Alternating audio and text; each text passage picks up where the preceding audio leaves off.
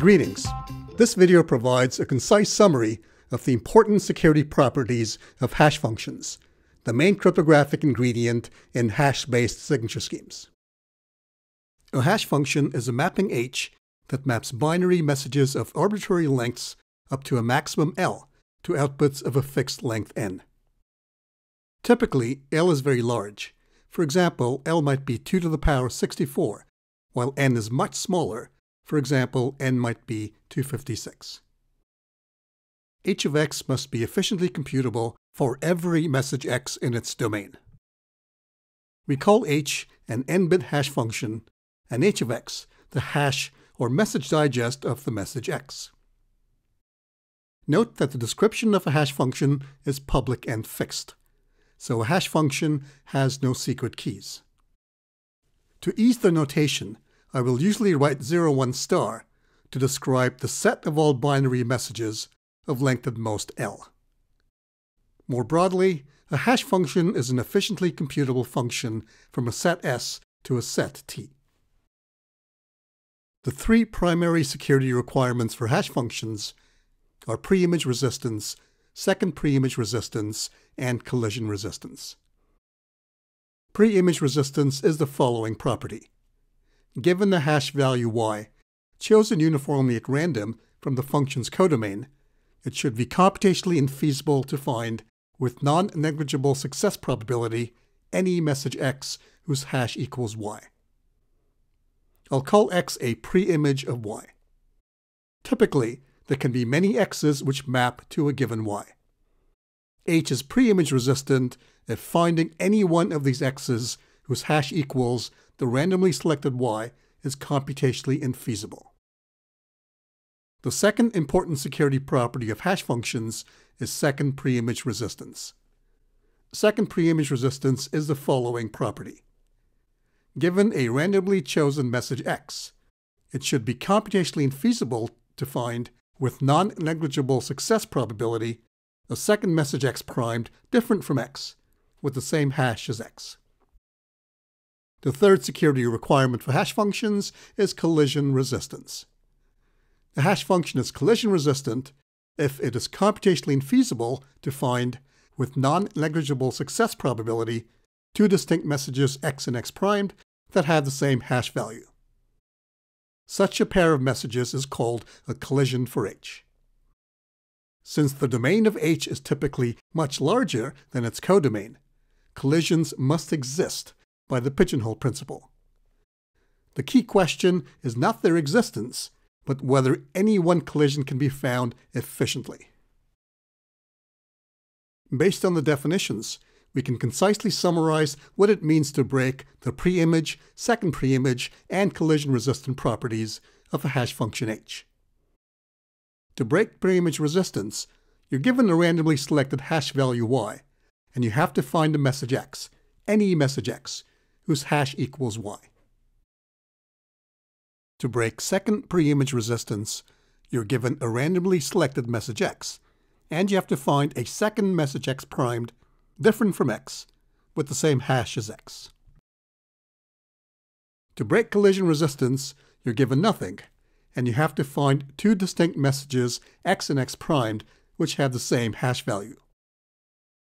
By examining these statements more carefully, you can deduce that the security properties are related to each other.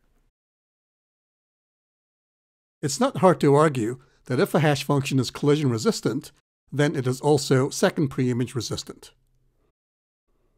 Collision resistance also implies preimage resistance, provided that the hash function is somewhat uniform, meaning that each hash value has approximately the same number of preimages.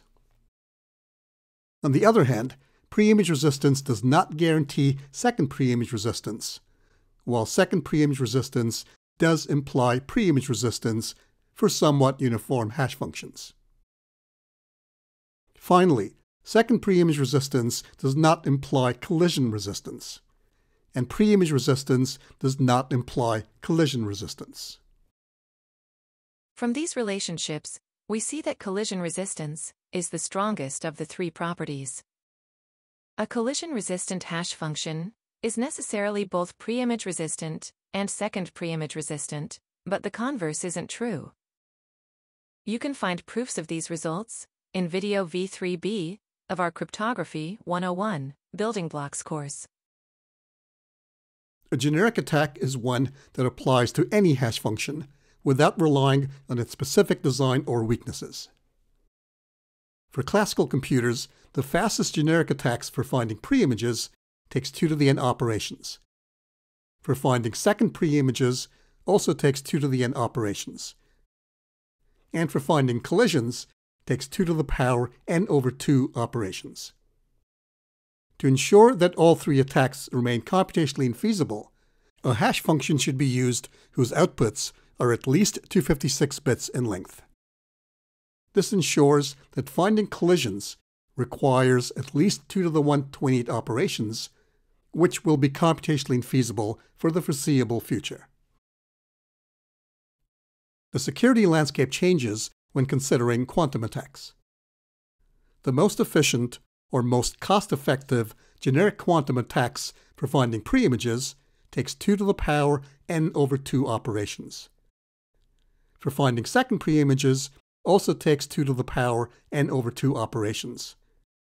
And for finding collisions, takes 2 to the power n over 2 operations. Grover search is an algorithm for quantum computers and provides a quadratic speedup over the fastest generic classical algorithms for finding preimages and second preimages. The Van Orchard-Wiener parallel collision search is an algorithm for classical computers.